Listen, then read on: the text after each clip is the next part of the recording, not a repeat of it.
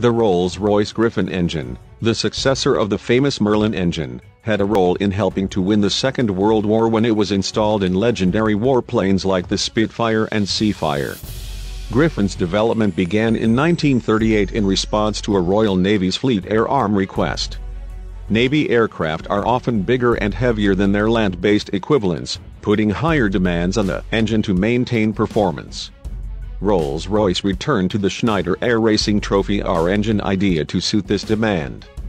The Griffon, essentially a modified Merlin, is a 60-degree V12 with 2239 cubic inch displacement, the same as the R, and 36% more displacement than the Merlin while having a slightly bigger frontal area.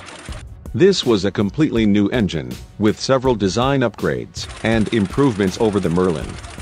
The Griffon was the first Rolls-Royce aircraft engine to use a hollow crankshaft to provide oil distribution to the primary and big end bearings instead of the Merlin's fragile, exposed external oil distribution lines.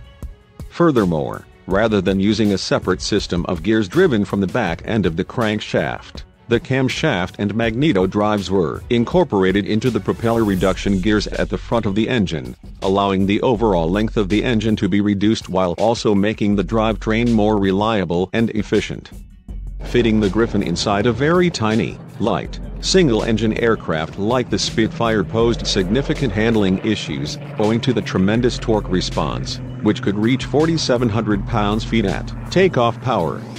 After many aerodynamic measures, such as an expanded vertical stabilizer, offered only a partial solution, designing a gear reduction unit for contra-rotating propellers proved to be the decisive answer.